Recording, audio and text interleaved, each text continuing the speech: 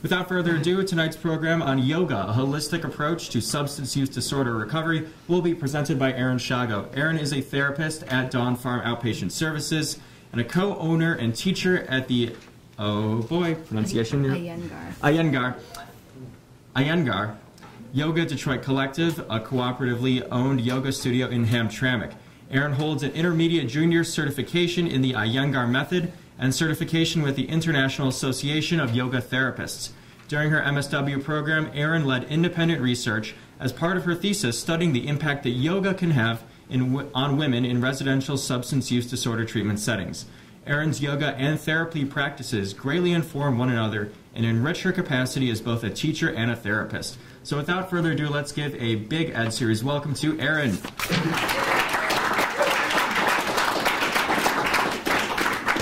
Hello.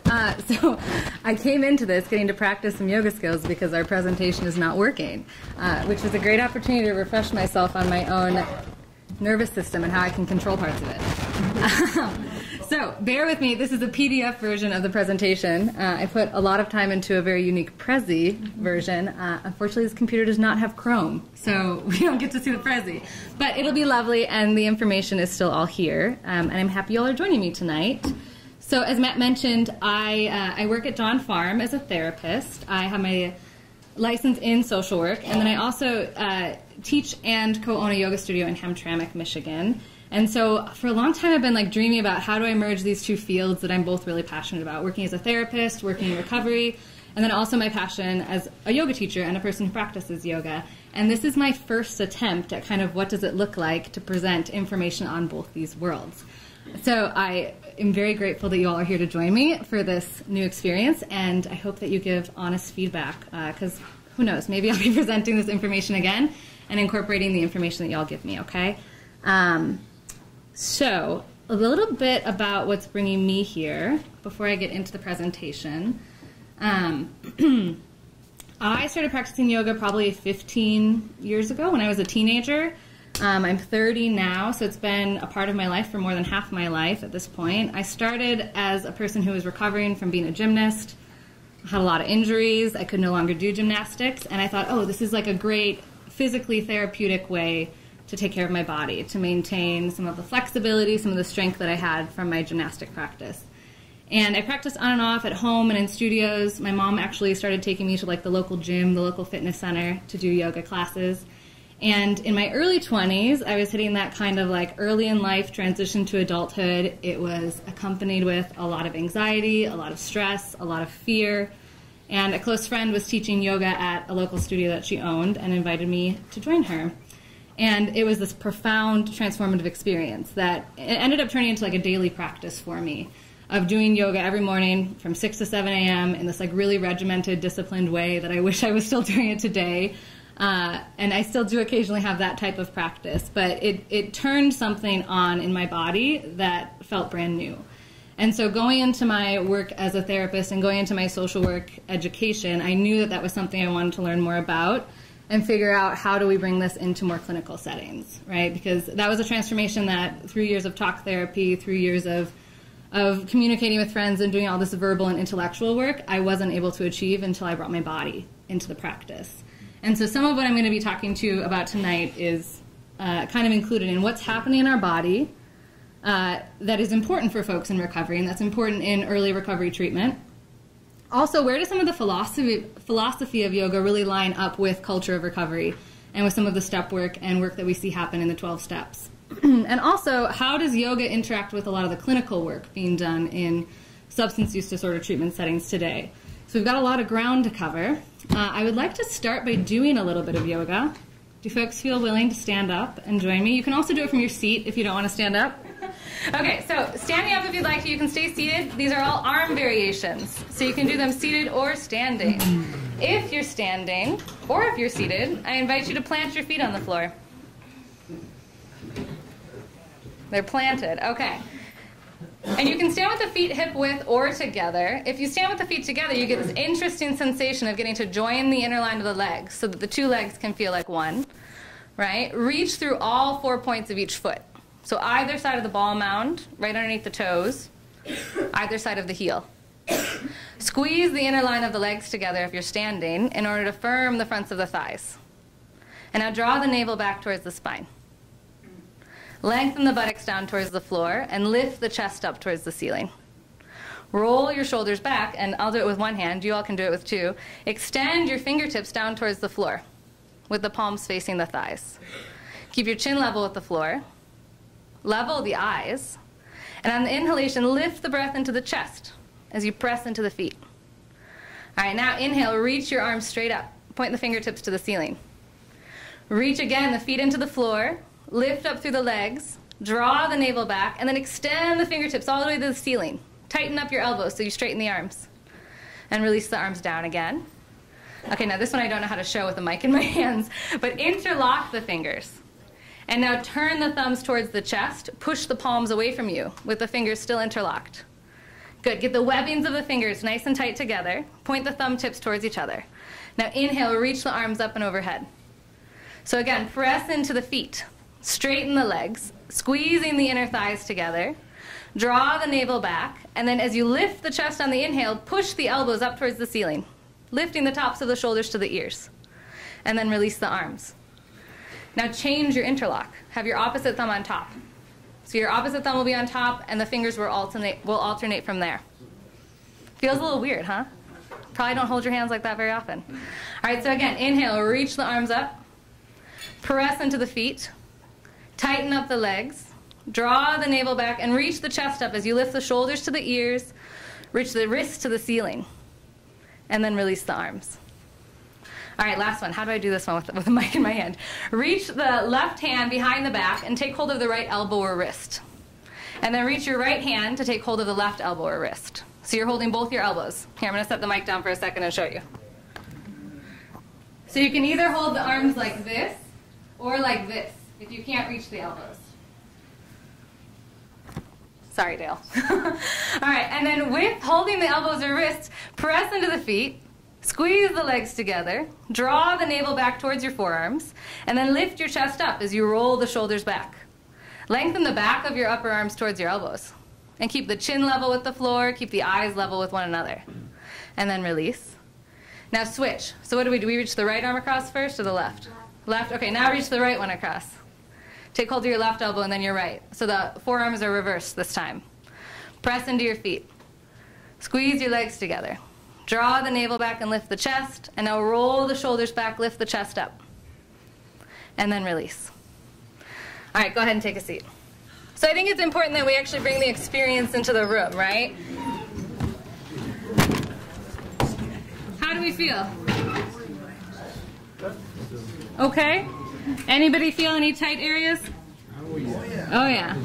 Anybody feel anything kind of loosen up while you did it? All right. Okay.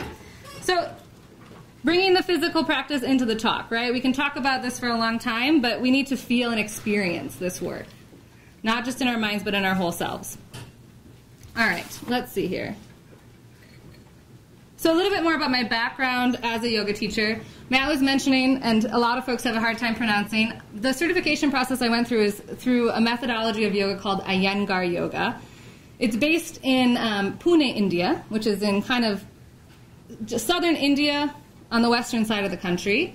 BKS Iyengar is the teacher or guru, was the teacher or guru for this method. So it's what we call a lineage-based yoga, in that my practice is still connected to the family who developed it in India. So I'll talk a little bit more about that in a moment. I'm really fortunate to still get to study with two mentors in the area who both have, I think, have combined probably 60 to 70 years of practice. And so I'm very grateful to get to be a part of a community, which is one of the similarities I find in my yoga practice to the recovery community, right? Is that this isn't just a practice I go out and do on my own. I have a whole community of support. I have mentors. I have people I can turn to for advice. And so that's something I always like to start mentioning when I talk about yoga, is that it certainly is a personal journey, and it's one that can also be rooted and grounded in community.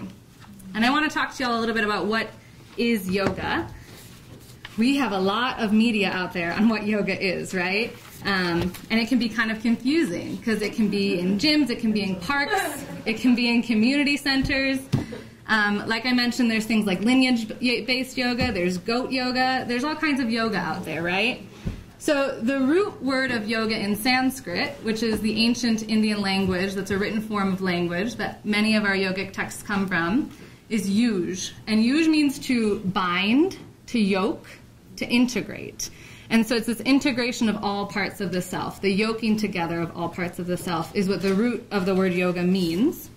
And it's much more than just a form of exercise, right? It's much more than just the poses that we put ourselves in our body. And so the Sutras of Patanjali are one of the ancient texts that a lot of yoga practices here in the States rely on. Patanjali was this man who wrote down kind of all this like oral tradition around yoga that had been practiced for years. And he put it in one of its first written forms called the Sutras of Patanjali, which is kind of like a book of verses or aphorisms that define and lay out the path to bliss, the path to spiritual enlightenment. And so he starts out his book by saying that yoga is the stilling of the fluctuations of the mind. So it's this quieting of the mind. And a little bit about the history of yoga. There is a lot of storylines about where yoga came from and what its history is. And I think there's still a lot of research being done on the roots of yoga.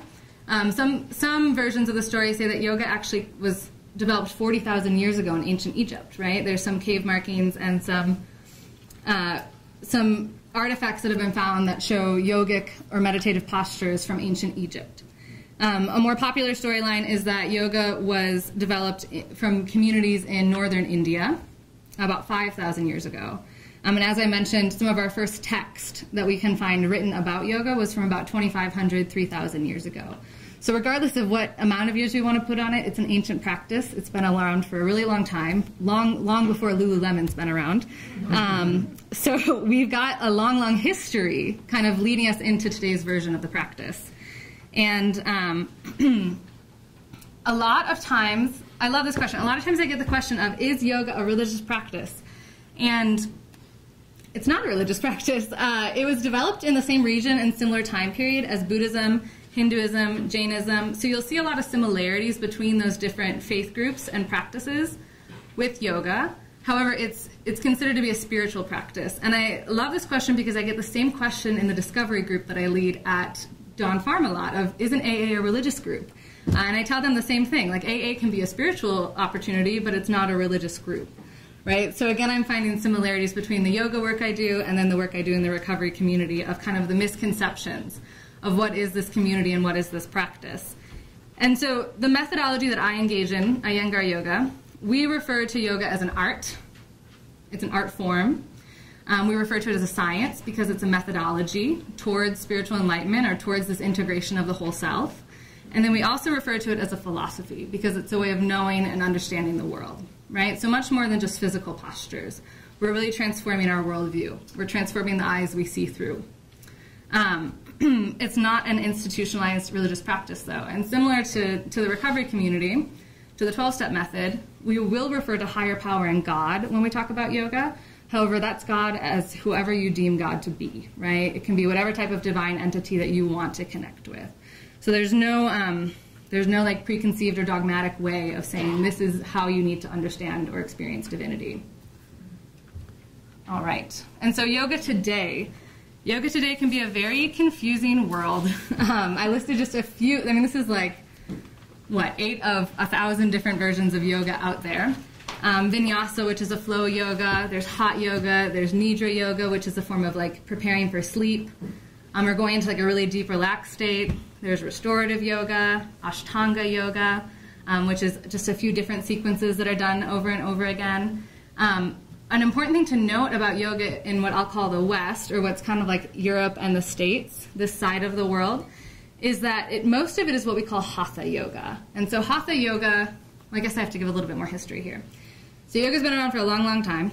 At the turn of the 20th century, there was this attempt to revive yoga practices. So with colonization and imperialism of all these different European countries in India, a lot of the indigenous practices kind of went by the wayside, right? They were seen as crude or not in line with the colonization that was happening. And they were often shamed. And so there was this kind of revival through some of the Maharajas or kings in India to bring back these indigenous practices such as yoga. And it actually took on more of a calisthenic, more of a physical practice than it had prior been. So in 1931, the Maharaja of Mysore hired a man named Krishnamacharya, who we consider the father of modern yoga. And he trained some of the main people that brought yoga into the West, that brought yoga in towards the States. So a couple of those names are B.K.S. Iyengar, who's my teacher, Patabi Joyce, who is the founder of Ashtanga Yoga. We've got Indra Devi, who really, I think, took it first to Hollywood, actually, and then Desika Char. So a lot of people who were bringing yoga into the States through aristocrats, through European royalty.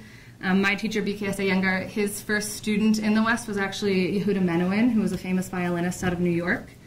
So that kind of gives us some of the path, too, of how yoga came here and why a lot of the issues that modern yoga teachers are facing are how do we make this practice accessible to the common person, right? Not just to like white wealthy pockets of the U.S., which is kind of the stereotype that follows the practice. And so going back to Hatha yoga, a lot of the yoga we see due to Krishnamacharya's practice and how he trained his followers, Hatha means like a balanced yoga. Hat means sun, thought means moon. So it's this balanced practice of using the body in order to prepare for meditation and spiritual enlightenment, moving closer to that integration of the full self, right? So when I say spiritual enlightenment, I'll try and always follow it up because that can ring different bells for different people. But what I mean is that it's this full integration of all the different parts of ourselves. So the more cliche or common way we hear that said is integrating the mind, body, and soul, right? Integrating the mind, body, and spirit. Okay, so that's kind of how yoga landed here. And I think when you're considering what type of yoga class should I go to, you've got a ton of options, right? I recommend that there's so many online resources to try things out via YouTube, via Yoga Glow, all these different websites that offer free yoga that you can do online to kind of test out different methods. Some are going to be more supported, some are going to be quieter, some are going to be slower, while some might be more heated, more fast-paced, more instructional. And so testing stuff out, seeing what's a good fit for you, but knowing that if you go to one yoga class, it's probably not going to be the same as other yoga classes you go to, right? There's that much variety out there. In terms of yoga therapy, which I think some methods consider themselves to be therapeutic regardless of the title of yoga therapy, right? And so my method of Iyengar yoga, for example, it's always been more of a therapeutic method, working with different physical health conditions and mental health conditions. But formal yoga therapy in the West, from more of a Western medical standard, didn't really start developing until the 1980s. And at first it was really geared towards physical health, right? Cardiovascular disease, diabetes, chronic pain, chronic fatigue, things like that. And then the last few decades, we've seen more and more research coming out on how yoga can really impact folks struggling with chronic depression, chronic anxiety, chronic stress, bipolar, schizophrenia, and addiction. And so more and more research. And also trauma is one of the bigger research areas around yoga right now. So looking more and more at how yoga clinically, how we can clinically prove from a Western standpoint, a Western medical model, that yoga is impacting the health and well-being of folks. Okay. So I want to walk us through the 8 limbs of yoga. I'm going to do this for a little bit, and then I actually have 3 panelists that are going to join us for the second half of the presentation to speak more about their experiences of how yoga and recovery intersect. Okay, but first I want to walk us through what's called the 8 limbs of yoga and connect, as I mentioned earlier, some of the philosophy and how it connects to recovery, as well as clinical work and physiological responses. And so the 8 limbs are a system that Patanjali, that guy who wrote all the sutras 3,000 years ago, laid out for us as this path. So have some of us heard of like the Eightfold Path in Buddhism? Okay, so this is like the yoga version of it. This is how we get to that place of full integration. And my teacher, B.K.S. Iyengar, refers to this. You'll see 2 models of this often. One is a tree, with each one of these steps being a part of the tree, starting at the roots and working their way up to the fruit. He often refers to it also as a lotus flower. So that's what's pictured here, as each petal is important for the full blossom. So each of these steps is equally important to one another. And the first are what are called the yamas. And the yamas are our ethical precepts, so our ethical disciplines. They're like the core values that we want to hold and practice in all that we do, whether it's our physical asana or posture practice or just like our day-to-day life. This is really the foundation of the practice. It's the roots of the practice. And it starts with one. So each of these values here, we're practicing not only in our actions, but we're practicing them in the words that we speak to one another and the words we speak to ourselves. We're also practicing them in the thoughts that we hold, right? So we're never going to perfect these, most likely, in our human existence here, but there's something that we're constantly trying to refine through our yoga practice. And so the first one that we see up here is ahimsa, and ahimsa means nonviolence. It means nonviolence towards others and nonviolence towards ourselves. And that's both deliberate, like avoiding deliberate violence to one another, and also deliberate violence towards ourselves. And so when I was fortunate enough to do that, to build that intervention with these women in this rehab center, we got to incorporate some of the yamas in each of our classes, and they really helped me think about, whoa, some of these cross over quite a bit into early recovery and into this process of learning about ourselves and learning about our addictions. And so we talked a lot in that group about how this practice of nonviolence can show up in our lives and in our yoga practice as not talking horribly to ourselves, right? Not saying judgmental things towards ourselves, not practicing that negative self-talk. It also shows up in kind thoughts and kind deeds toward other people, right? So not trying to take other folks down, not allowing our anger to consume us and act out towards other people. And then also, I think in a really simple way, nonviolence shows up in early recovery by not using, by beginning to practice abstinence, right? Because that use of a substance is often a form of violence, a form of inflicting violence on ourselves. And then we practice this yama, this foundational practice, in our physical postures of yoga by noticing what we say to ourselves, right? By not shaming ourselves or being judgmental towards ourselves when we're in the postures, if we can't do something, if we're not meeting our own expectations. And we practice it really, I think this is a key thing that comes up in a lot of the beginner students I work with, in differentiating what's the difference between pain and discomfort, right? And that can be a really confusing sensation when we first start engaging in a body practice, is that at first everything feels like pain. I don't really know how to differentiate that spectrum of discomfort to pain yet. And if I'm constantly avoiding it, if I'm constantly avoiding feelings of discomfort, that in itself can be a way of enacting violence on myself, by denying myself opportunity to grow, right? And I can also be self-harming by pushing through pain and not acknowledging it, not caring for it. And so learning to differentiate what are these different sensations and what do they mean. The second of our yamas is satya, which is truthfulness. That seems like it rings a bell in early recovery, right? And I think this shows up in step work a lot. So there's a lot of step work that really requires us to be honest, not only with ourselves, but with our sponsor, with our peers, with the folks that we're making amends to, with the folks that we're trying to repair harm with. And so satya is another key principle, and it's we're not trying to procure truthfulness. We're trying to unveil truthfulness, right? So in yoga, there's this belief that there's truth inherently within us, right? And that we mask that truth by the ways that we try to protect ourselves and move through the world. And so how do we unveil that truthfulness? How do we lean into it instead of push it away, instead of trying to cover it up? All right. And then our next one up here is brahmacharya. And brahmacharya is continence. It also translates into control of sexual pleasure. So in the old times, when yogis were like these men who lived in caves away from their communities, this was celibacy. This meant no sexual engagement at all. So in the modern iterations of yoga, it's really this controlling sexual urges, sexual pleasure, and doing things that are, I guess gluttonous is the word that's coming to mind, in moderation. So not exceeding the urges I have, not acting in ways that are out of bounds with caring for myself and caring for other people.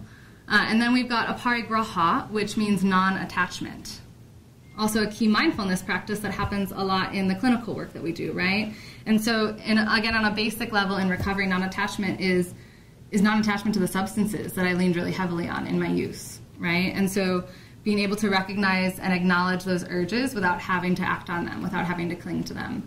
And we practice this a lot in our asana work, in our posture work, by not holding expectations of what I'm going to show up like each day. Right? One day maybe I'm having a really great day. I can do that pose in a really wonderful way and it feels good. The next day I might try the same pose and it might feel horrible, right? I might have a new pain or a new emotional sensation arising.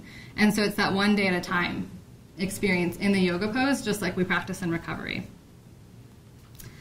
And the last one we've got up here is asteya. And asteya means non-stealing. And so this is in a quite literal sense, right? Like not taking things from one another. We can also think of it in a more figurative sense of I'm not taking from myself. right? Like, am I using my time wisely? Am I using my time appropriately? Or am I, in a sense, stealing time from myself by going into my yoga practice maybe without intention or without focus?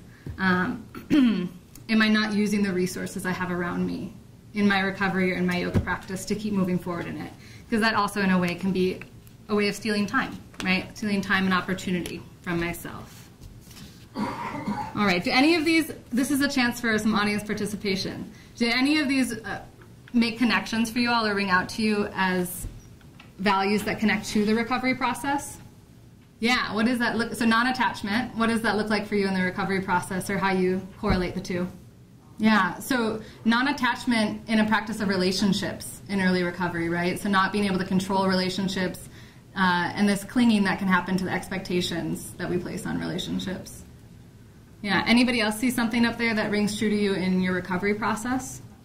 Yeah, so nonviolence, especially in those steps 6 and 7, where we're having to be kind towards ourselves as we assess our care. And others, yeah, as well as others. Yeah, it incorporates both in that, right? Kindness towards self as we look at our kindness towards others and maybe the harm we've caused in the past. Okay, let's keep moving.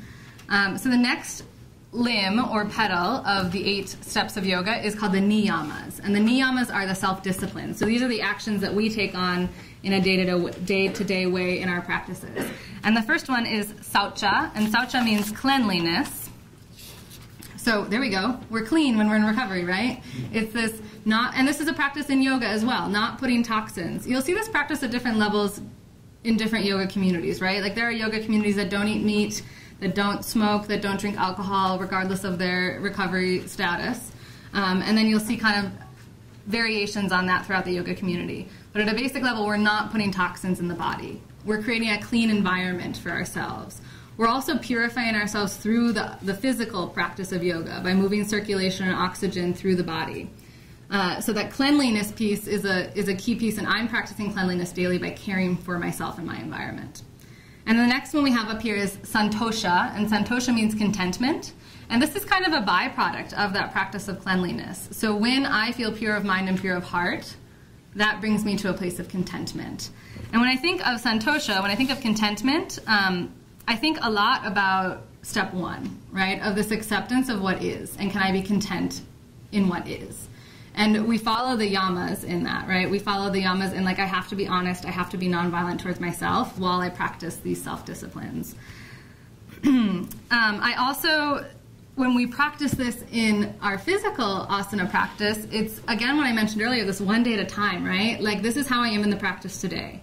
How do I push myself and challenge myself while also knowing that maybe I'm not capable of doing everything that I set out to do today? Right? And can I still practice contentment and ease in that? And if we are in a place of contentment, if we're in a place of purity of mind and heart, it leaves less room for resentment, right? Because I'm approaching what I'm doing from a place of acceptance. The third one of our niyamas is tapas, which means austerity. It also is often referred to as a zealous, sustained practice. So this is our passion. Tapas is like the fire that we come in with. It's that fire that we approach recovery with when we're like, hey, I really want to get better. I want to be well. I'm going to go full into recovery. It's the energy and passion that we put into our yoga practice when we talk about how, you know, I'm doing this. Like, it was like, I really related to tapas in my early practice when I was like up at 6 a.m. every day and I was practicing for an hour and it was feeling good.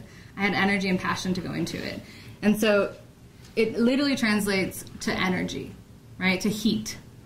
And then we direct that energy through these next two, which are Svadhyaya, self-study, and more classically, self-study via sacred text. So things like the Sutras of Patanjali, other texts are the Upanishads, the Bhagavad Gita, the Vedas, which are all other ancient yoga texts. And it's this self-analyzing, this looking at ourselves, being willing to evaluate ourselves and reflect on what's going well, what's not going well. What can I better understand about myself? And we practice this first through the physical practice, first through the postures of can I objectively, honestly, non-judgmentally witness myself, right, in whatever shape or pose I'm in. And then can I carry that skill in my day-to-day life? The final of the niyamas is Ishvara Pranidhana, and that is a surrender to higher power. That's a surrender to God, right? So that's a big part of our step work as well. And in asana, one of my favorite quotes that my teacher says is that each asana, each posture, is a form of prayer. Right? So again, it's not a religion, but it is a practice that connects us to spiritual power. And so what if I went into every yoga posture I did with a sense of awe, with a sense of inspiration and connection to something greater than myself? So how about for this list? Anything ring true to y'all in terms of how this could connect to recovery? Yeah, so self-study, Svadhyaya, is like daily inventory. What else stands out to you in here in terms of how it could connect to recovery practice? Yeah, step 3, right? Surrendering to God. Doing the step 3 as well. Okay, yeah. So there's a lot in here about what does it mean to connect to a higher power. Yeah, so the humility that comes with contentment in step 6 and 7. Step 11, through surrender to God. Yeah. So in the big book, Bill W. mentions keeping that enthusiasm for recovery, which we see in tapas, passion, zealous passion, right? All right, so those are our niyamas. And then our third, so we don't even get to the physical practice of yoga until the third limb, which is where we have asana and postures. And here's where I want to start to incorporate some of the quotations that I collected from qualitative data I did during my research. The first quote I have on here, though, is from my teacher, BKS Iyengar, that says, the study of asana is not about mastering a posture. So it's not about perfection of anything. It's about using posture to understand and transform yourself. Right? So the posture itself is just a container that you're doing other work in, this self-transformation work. And then I've got a couple quotes up here from the women that I worked with. The first one, which you all can see on the screen here, says, I liked yoga because it helped my body. So that's often one of the first draws into the practice, is that my body starts to feel better. Doing the poses really helped lower back, which is actually like the number one thing that we see folks change is lower back pain. Lower back pain and high blood pressure are the two things that my students report changing the fastest. And then the second quotation up here, I liked that it gave me a little more confidence as far as what I was capable of doing with my body. And like, what a transformation, right? Because in addiction, it's almost like our body's betraying us, right? In addiction, we have this separation of the body and the mind. They aren't integrated most of the time. And so this idea that in early recovery, by using and engaging my body, I'm getting to build confidence. That's a sign of like, I'm integrating all the different pieces of myself again. Right? And so there's a lot. I mean, I could do a whole presentation just on what's I could probably do like a series on just what's happening in the body.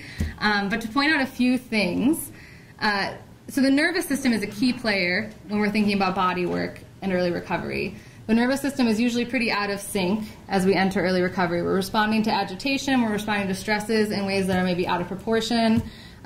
Maybe we're hyper responding, we're hyperactively responding, maybe, which means we're overreacting, or like not overreacting in a judgmental sense, but like the reaction is bigger than the trigger. We might be hypo-reacting, which is like a withdrawing or a freezing, right? So unable to engage, a depressed nervous system. And thinking of the nervous system in that way connects really well to another yoga philosophy point, which are called the gunas. And the gunas are 3 ways of describing kind of energy in our body, which I use a lot in classes to help students self-identify how they're feeling. The first guna is tamas, and that means like heaviness, density, cold, kind of inert, this like hard feeling. And that connects really closely to our parasympathetic nervous system, which is our freeze part of the nervous system. So it connects to the lower part of our body, like our gut, and it's what withdraws us. It freezes us in our stress response, right? And so we can feel that energy in stiffness. We can feel that energy when we feel lethargic. That's tamas. The second guna is rajas. And rajas means heat. It means movement. It means fluctuation. I think of it as like a faster-paced form of energy. And that connects really well to our sympathetic nervous system, which is our fight-or-flight part of our nervous system. Right? It's the part of our nervous system that says, get the heck out of here. Get away from whatever that frustration or irritation or thing that's triggering the emotional response in me is. And then the third guna is sattva. And sattva is kind of this like clear, light, integrated, soft, open feeling. This feeling of clarity or knowing. And that connects really well to our ventral vagal system, which is in the face. It connects the face and the heart together. And that's actually what the part of our nervous system that helps us connect, engage with other humans. So in a healthy stress response, we're actually triggered through that vagal nerve to connect with another human, to reach out for support. And part of what incorporating the body in this practice does is it settles and reintegrates those 3 parts of the nervous system. So we're not just reacting out of our high stress, like our freezing part of our nervous system. We're not just reacting out of this fight or flight part of the nervous system, but we're regulating those and bringing those back into sync so that we're reacting in this healthier way that actually encourages connection and integration. So that's like a simple description of what's happening in the yoga postures. Like I said, there's tons of research out there on how it's impacting heart rate, blood pressure, how it's impacting all these different endocrine systems and circulatory systems in the body as well. But overall, we're moving the body, right? I think on a really simple level, a key piece of this is that we're increasing circulation throughout the body, which means we're increasing blood flow and oxygen throughout the body. So we're waking up. We're bringing aliveness to parts of the body that maybe haven't experienced it in a long time. The 4th of our limbs is pranayama, and pranayama is breath control. Prana actually translates to cosmic energy. So it's not just controlling the breath, but it's controlling the cosmic energy that's held on the breath. I don't know if any of us really get to the place where we're controlling cosmic energy, but even if we're just controlling breath, it's a great thing. And so a couple quotations here are that I have from the women I worked with are the breathing techniques help to calm myself down and not take everything so personal, right? So it's taking me away from that external trigger and bringing me back into myself by tying my mind to the breath, by binding my mind to the breath. The second quotation here is that it helped me. I learned how to breathe when I'm about to panic. And so again, that's showing how when the sympathetic, that fight or flight nervous system is activated, tying in the breath helped bring in the vagal nervous system and the parasympathetic nervous system to balance out the hyper reaction. So just by connecting the mind to the breath, we quieted, right? And so let's actually try this for a moment. I gotta keep the microphone with me. When we breathe in, we stimulate the sympathetic nervous system. So that rajas, that heat, that fluctuation, which in moderation is okay. It's just when it gets in excess that it's too much. And then when we breathe out, we trigger the parasympathetic nervous system, which is the quieting part of the nervous system, which again, in moderation, when in balance, it's healthy. If we let it overcome, that's when we go into like the depressed, withdrawn states. So let's notice kind of what's happening throughout the body as we take a breath in through the nostrils, activating that sympathetic nervous system, and then take a breath out through the nose or the nostrils, bringing in that quieting nervous system. And then do one more. Taking a breath in through the nostrils, and exhaling, taking a breath out through the nostrils or nose. And just through that simple act, you're starting to participate in your nervous system, right? It's not just this unconscious thing that's happening, you're influencing it by bringing that attention to your breath.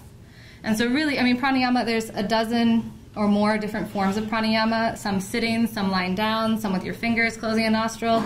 But in a simple way, we're participating in what was formerly an unconscious act in the body, right? We're bringing that alertness and aliveness to a part of the body that we formerly didn't have any control over.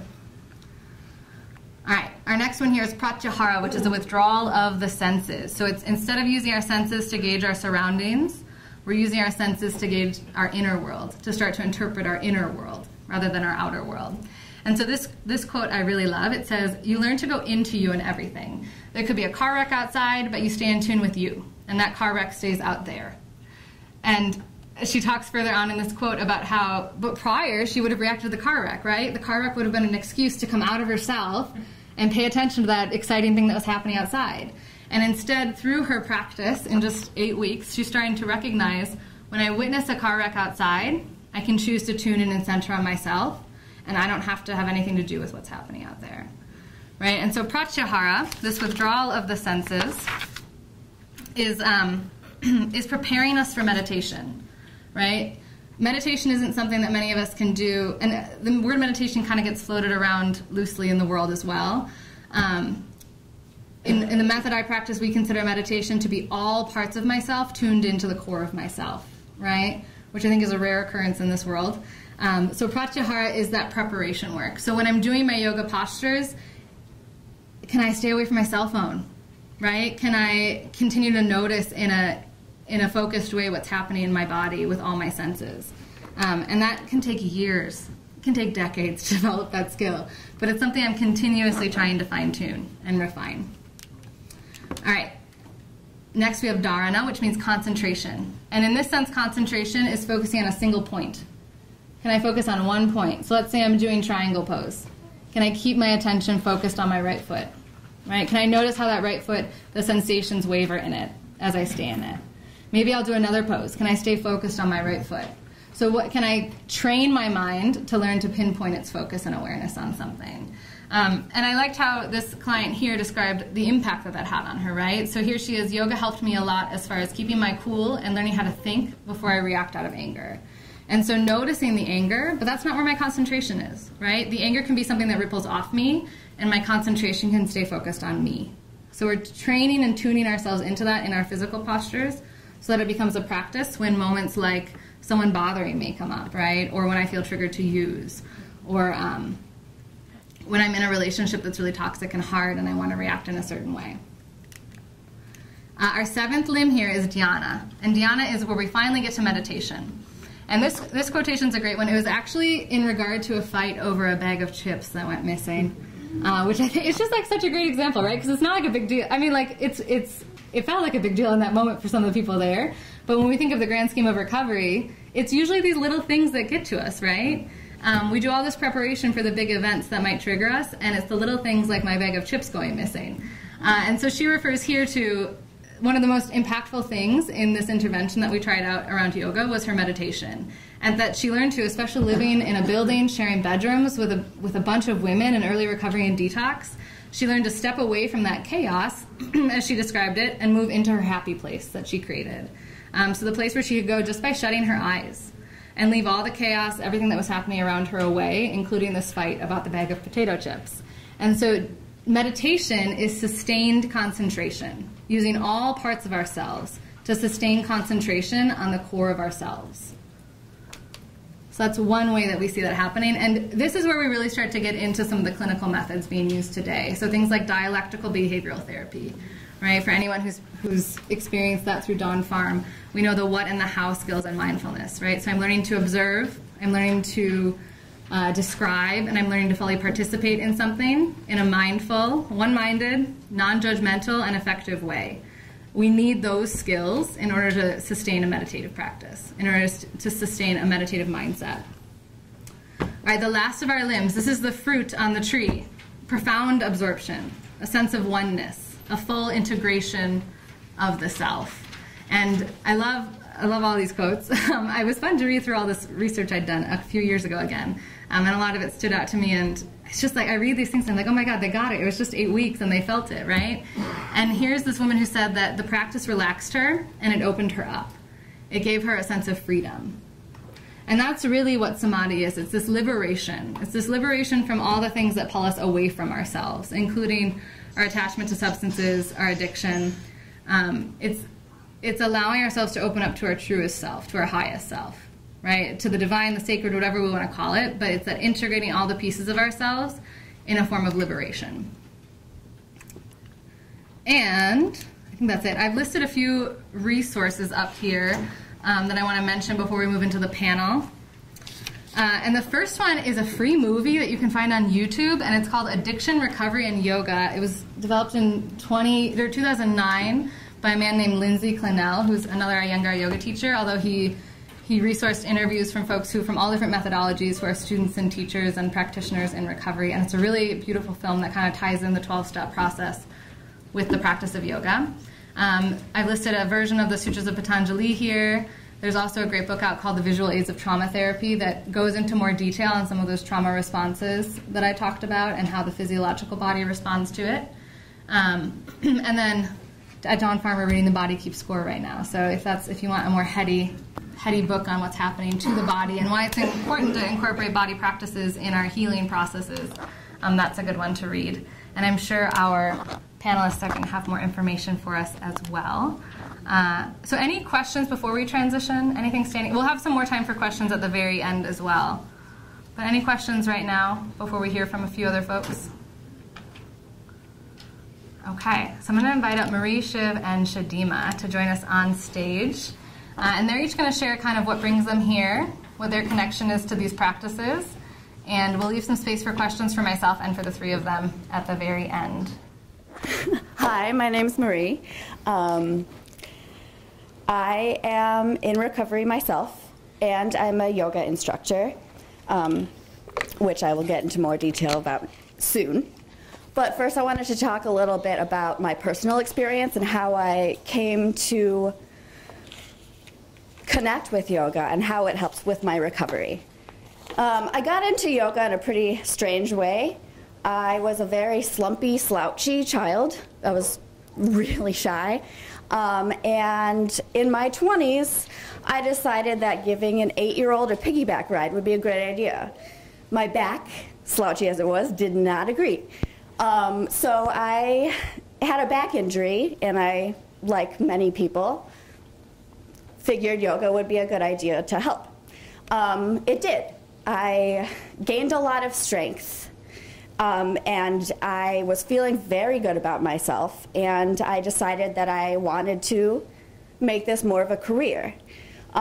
It wasn't until going into my yoga teacher training where I learned all the things that you learned up here with the 8 limbs, the yamas, the niyamas, all of the content and the philosophy of what yoga was about. It's not just poses and putting yourself in like a pretzel position. And slouchy, scared little child me really didn't like learning this stuff. I was really forced to take a good, hard look at myself and see all the ways that I was really holding myself hostage and trying to live up to all these expectations of others. And it was destroying me. And I really just thought I was a sad person until yoga was like, no,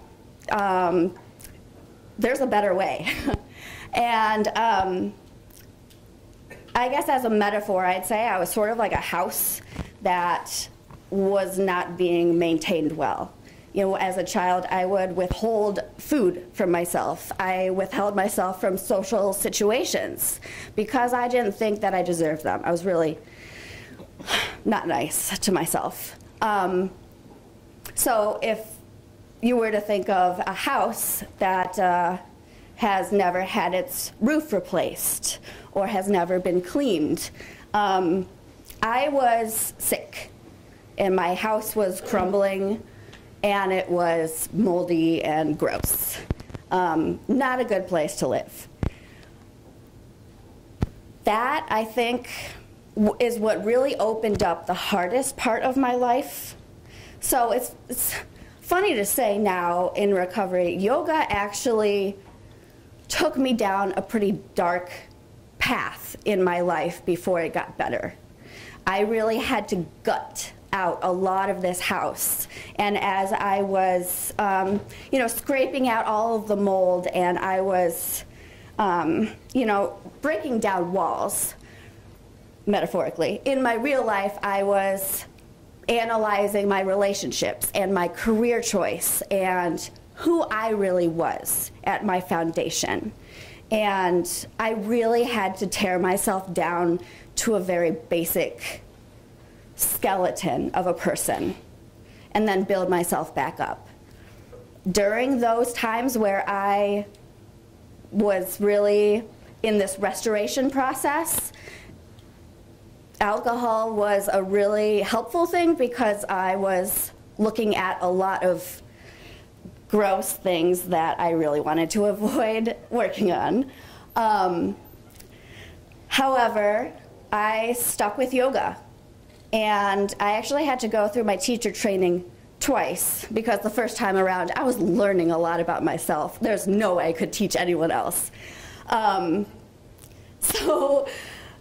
Just like in recovery, it's been a process, and like in a lot of our poses, the end result is not really the goal. That's not the purpose of what we're doing in yoga. It's the experience on the way there. And it's the noticing of the day-to-day changes in your mind, in your body, in your soul, both in the real world, off of your mat, and on your mat. And I'm really happy to say that today I've been in recovery for about 15 months. And I am teaching classes called Yoga for Recovery. They're free to the public through an amazing recovery program called Families Against Narcotics. And it was just really serendipitous that we found each other, and that I have now built a very still growing, lovely, livable home as a person and as a house. And if you guys are interested in Yoga for Recovery, it's really just a place where you can be safe and you can be where you are at the moment. I like to tell students, like, you can take a nap if that's what you're feeling today. You know, sometimes it's hard and it's challenging and you gotta struggle. And that's what that surrender is about too, is, you know, just being where you are and sticking with it and embracing the suck and really just growing and just being you. So there will be flyers for the Yoga for Recovery classes, and I really thank Erin for putting this on.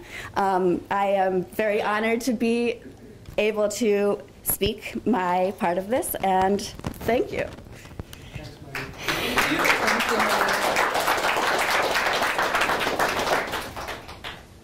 So my name is Chidima, and I have been teaching yoga in February 2020, it will be 11 years that I've been teaching yoga, and I've been taking yoga for a little bit longer than that. I found yoga when I lived in Las Vegas. I lived there for about 10 years, and I will tell you that the first time I went to my mat, I didn't know what the big deal was. I thought that, I just thought everyone else was wrong about yoga. And it turns out that I was the one that was wrong about yoga. I will say that I had a significant spiritual awakening, maybe we could call it. And a month after I got to my yoga mat, and then I could not have enough yoga. And so I was taking classes, a lot of classes, and within a year of kind of coming back to the mat. So I took a yoga class, hated it, didn't come back to the mat for maybe 6 months, I think. That's what it was. So after my first yoga class, a month later, kind of some things happened, and I started to transform. And then 6 months after my first yoga class, I took my second class, and I loved it. And I was like, where have you been all my life? Perspective, right? It's perspective. And then a year after my second yoga class, I was a certified yoga teacher, and I had gone through my first 200-hour yoga teacher training. And I've gone through several 200 hours. I've gone through a 500-hour. I'm actually a certified yoga therapist as well. And I say this not because it means anything. It means that you're in safe hands when you come to my class. But also because I am always a student. I am someone that is within, I'm a recovery advocate. I have a social justice podcast, and the topics that I talk about primarily besides social justice issues are 3 specific social justice issues, and one of which is I speak with a lot of folks that are recovering from substance use disorder, those that have that are living with mental illness, as well as those that have survived intimate partner violence, something that we also know as domestic violence, and then also sexual assault. And so there is data that supports that all 3 are kind of related. And where does yoga come into the play? Yoga can be very therapeutic for folks, especially if someone is so data supports that folks that may be called people that are in recovery, substance use disorder, alcoholism, addiction, whatever you want to call it, I'm not necessarily a stickler for those things. To thine own self be true is what I say. So if someone comes to a recovery community, whichever one it is, it's likely that that person needs to be there. Most folks don't kind of tumble into recovery communities by accident, but perhaps they do. I don't know. So with that said, if you are there and you found recovery, it's possible that you've had some trauma in your life prior to landing in recovery, and it is also possible that you could be self-medicating, or you could have been self-medicating because there's other things that were going on, and you didn't perhaps have the support or resources to manage it on your own. So yoga can be helpful for that. If you are breathing, you've likely experienced trauma. And that could be trauma from sexual abuse. It could be trauma from multiple motor vehicle accidents. It could be trauma from surgery. It could be trauma from anything. And a lot of us, when we have experienced trauma, we do not feel safe in our bodies. Erin mentioned some of the yoga foundations that can help with this stuff. So physical is just one of the pieces. There is that connection to the divine, whatever that means or doesn't mean to you. There is that connection with the breath. And so when I teach students, I say it's not about the yoga, but it's not about the yoga, because the yoga can be a metaphor for life. If someone is working through poses and building up to a pose, it could be a pose that they've been working on for a really long time. It could be one of those poses that if you're scrolling through social media, you're like, wow. It could be one of those poses. And that can also mean because I teach on the mat yoga and off the mat yoga. So that can mean building up to asking your supervisor or boss for a raise. That could mean asking your partner to take the next step with you. That could mean telling your partner, I'm going here and you're going to stay here. It could be any number of things that the yoga is teaching you on the mat so that you're able to replicate it in real life, right? It also is the breath. So how many folks that happen to be in recovery have been in a 12-step recovery meeting, or if like faith perspective or faith tradition is your thing and you go to meet with others that have that same faith perspective, and the parking lot, that is really where we see a lot of spirituality or lack thereof, right? In the parking lot. It's like racing to somewhere and racing out of somewhere. And it's like, am I the person that is quick to lay on my horn? Because people just aren't doing it the right way. Like, they're not driving the right way, they're not living the right way, they're not even breathing the right way, right? Or am I going to, as I'm breathing, inhale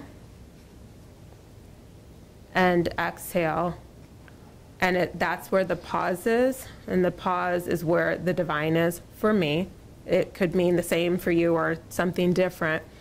And then I'm going to actually behave the way that I know that I can behave and be my best, compared to kind of that first layer of not my best and the reaction rather than the response, right? So when I'm teaching students, whether I'm doing one-on-one,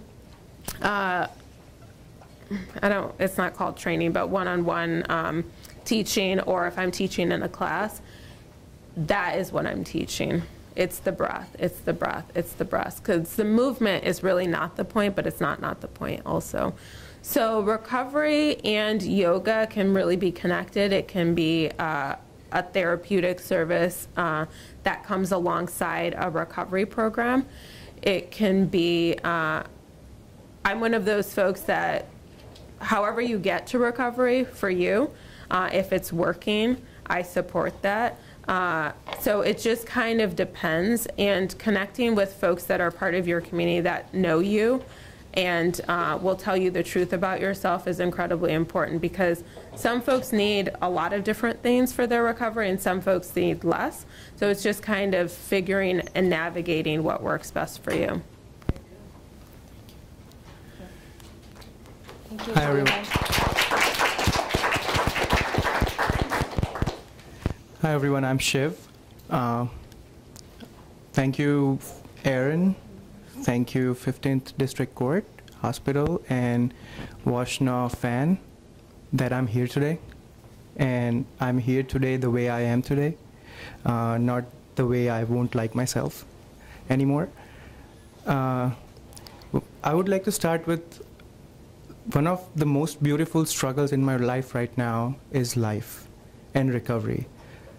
Because growing up, I was always kind of a person who was more connected to learning rather than understanding.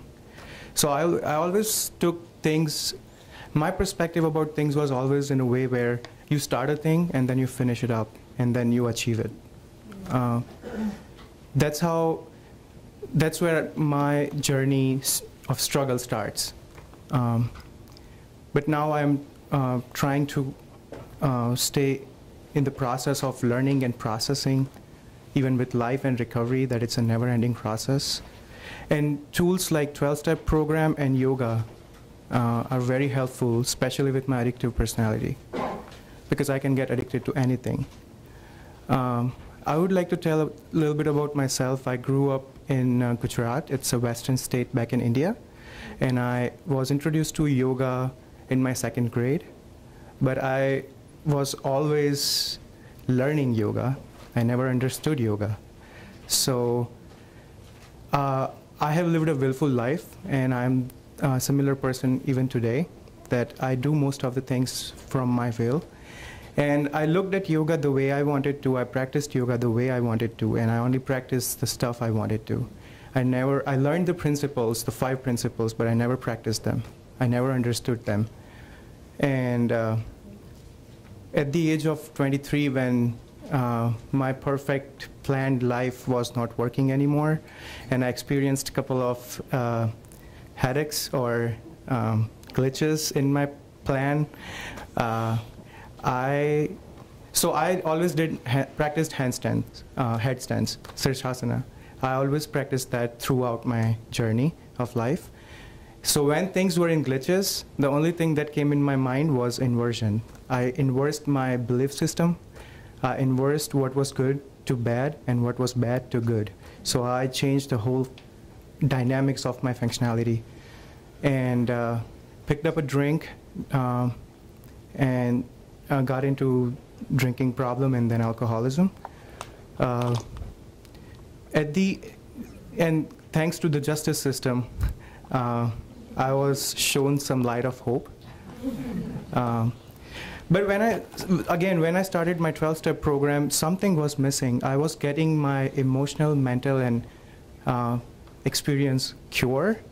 I was feeling some relief that obsession was lifted a little bit, but I was still an insecure person. Like my spirit, my mind, and my body, they were not connected yet. They were good in their own place. And thanks to Washtenaw fan, I took my first yoga class, free yoga class. I was practicing my handstand through the time, but I was not in a sharing experience, in a sharing atmosphere where everybody's without any judgments trying to do some yoga postures.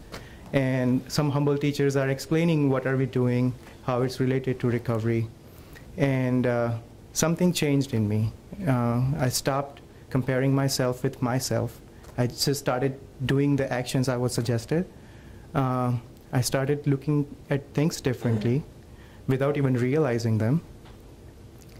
And by that, I tried to give up my habit of learning instead of understanding. Now, that helped me to work on my steps, not to learn them, but to actually put some effort in doing them with help of people. So yoga kind of gave me the foundation to connect my mind, body, and spirit. And now I don't even expect from myself that I will be perfect ever, because I just want to stay in the journey. And especially times like this, when I'm extremely nervous and anxious and a little bit scared too, yoga yoga helps. Meditation helps. So that I can just be instead of what I need to speak, what I need to do. So the great thing about this 4 months of yoga journey was, I still don't know most of the yoga don't know the names of the yoga poses I do with the other people. But then I don't have to learn it, you know. Now I can just do it and get the fruits instead of how it works. Now I can just do it into the action. And I'm really grateful for yoga in my life because of that. Yep, I have a lot of notes, but nothing will make sense right now. So all I want to say is the way life, when I was doing, I remember there was a song in the background and I was doing a pose. I don't know the name, I'm sorry. But I realized something, that even two parts of my body are very different when I'm doing the same pose. Even that's not in my control. And I'm trying to change the world. I used to drink over global warming. I mean, for real. So like, yoga has taught me that all I can control is my breathing, my bodily movements, for me and for others. And then that's it. Nothing else I can control. So my first step was completed right there. I never had a doubt about my acceptance anymore, because all I can do is some poses. In yoga, outside of yoga, in life, you know. And I was not doing this yoga by myself. I was not led there. Something else brought me there, and something else was helping me to do that. So whether I believed in God or not, it was there in some form. And after that point, my journey changed. I'm still a very insecure person, but I look forward to my Thursday yoga class, because that's been my safe place. And because once I'm there and now I'm going back home, the only thing in my mind is how good I feel right now, and what do I need to do tomorrow to feel the same way. That gives me a little bit of motivation to do some poses next morning when I wake up, or a day after that. And if I don't, yoga also teaches me that don't be harsh on yourself. It's okay, you know. So that's all I have. Thank you. Thank you.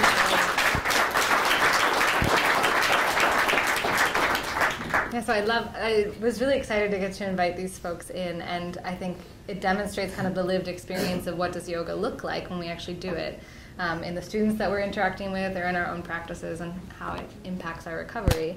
I'm wondering if anybody has any questions for myself or the panelists. So the podcast that has a lot of information about recovery is called the Type A Hippie Podcast. The Type A Hippie Podcast, because I'm a Type A hippie. TYPEAHIPPIE.com. So I just want to make sure I repeat the questions first. So if you're on a tight budget, where can you find some recovery focused or any kind of yoga? And we've got the fan yoga that happens in Ypsilanti and Ann Arbor. There's flyers on the table outside. Do you want some more suggestions? Yes. Okay. I have one, and I'll let panelists share too. So Red Yoga does some free drop-in classes. Red Yoga is located on East Liberty, downtown Ann Arbor, and various yoga studios in Ann Arbor will do a free class on the schedule. And then you can also look to see what drop-in classes are. Like, a lot of times your first class may be free or maybe seriously discounted, so that's an option. I do want to acknowledge, thank you for that question. One of the reasons when Aaron was doing the demonstration I didn't stand up was not because I'm not able to stand up, but because if there was anyone else in the room that could not stand up, I wanted to be seated with them in case they wanted to do it, because yoga has, in the US in particular, and some may roll their eyes and I'm okay with that, it's turned into white women that are thin, and that's not yoga at all, especially when it started in India, and there aren't really the number of white women that are thin in India where it began. So we have to consider all of this, right? And that is part of the discussion. In addition, I teach from a point of view, and lots of other yoga teachers that I know, yoga for everybody. So everybody, but everybody, right? Because we do want it to be accessible and inclusive as well. So, and then Groupon is the third thing that I was going to mention before I pass the mic to Aaron. There are times that you will get a really good deal. Like the first month will almost be like $1 a day. I'm not in your wallet or in your budget, so I don't know if even $30 for a month of yoga is feasible. I just do want to let folks know that Groupon, or I think Groupon's the one that's around here. There is a Living Social, might be another one that I don't know if it's still available, but those type of kind of online presences can perhaps be a ticket to yoga. Yeah, thank you, Shadima. Another suggestion I have is the Ann Arbor School of Yoga on Huron, across from the Y. They do a $5 community class on Sundays at 4 o'clock. And then I would also, and I don't know where y'all are living, but I'm guessing you don't want to travel to Hamtramck, but my studio does what we call community gift or donation classes, which more and more studios are starting to pick up. Mm-hmm. And then we also offer work trade. So similar, there's this culture too of like kind of service commitments within the yoga community, at least the ones that I've been a part of, where we'll exchange kind of like helping keep the studio tidy for classes. So if you feel comfortable asking the places that you want to be studying at, do you all offer anything that could help me out in affording this and consistently attending this? Because it is a social issue, like Shadima mentioned, that's being raised among certain parts of the yoga community, right? Is we're trying to aim to diversify our classes. We're trying to make this a more accessible classes in terms of like what bodies are present, in terms of what economic levels are present, like all of it. So we want to be making sure that this isn't the aristocratic practice that started out in the USS, but that we're returning to the core of it. Because in India, like, this was just, you did this with your family in your living room, you know? It wasn't like, you didn't have to go to a special place and have special clothes and special equipment to do it. It was like a daily practice. So we're trying to return, a lot of us are trying to return to that kind of approach. Lululemon does not have the market cornered on yoga, just saying. Go or in yoga whatever wear. clothes you feel comfortable in. Exactly. Any other questions for the panelists? That's a great question. So the question is, what do you look for in a yoga place? Like, how do you know what's a good type of yoga for you, what's a bad type of yoga for you? How do you discern among this very large market? Any panelists have some ideas on that? I have another response to your question back there. YouTube. So YouTube, you can watch full classes, or like there are yoga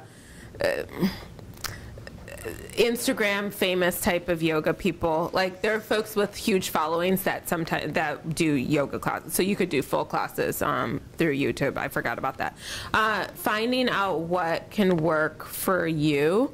Part of the, so one of my trainings is yoga medicine, and so the goal is for medical practitioners to refer someone to someone like me, and I would do an evaluation for you, and then kind of the prescription is yoga. So that can be something. So if someone wants to talk to me after this, I am open to chatting with folks after this. The other thing that's a little bit more broad and open would be to look at descriptions of classes in some of the places that we've mentioned, because they should be providing information about what type of class it is. And so there's hot yoga. If you know that you don't like to be hot, then I would suggest don't go to a hot yoga class. Restorative yin classes tend to be really great beginning yoga classes. They're great for advanced practitioners. They're great for folks that are new, that are recovering from injury. Gentle yoga tends to be a great starting point as well. And then some folks jump right into a vinyasa or a hot yoga. It just kind of depends on what your preference is. And I don't want to say your ability, because I don't want to tell you what you can do. You get to figure that out, and that's part of the yoga journey. So the second question, or the add-on question to that, was, do they all incorporate like the philosophy material?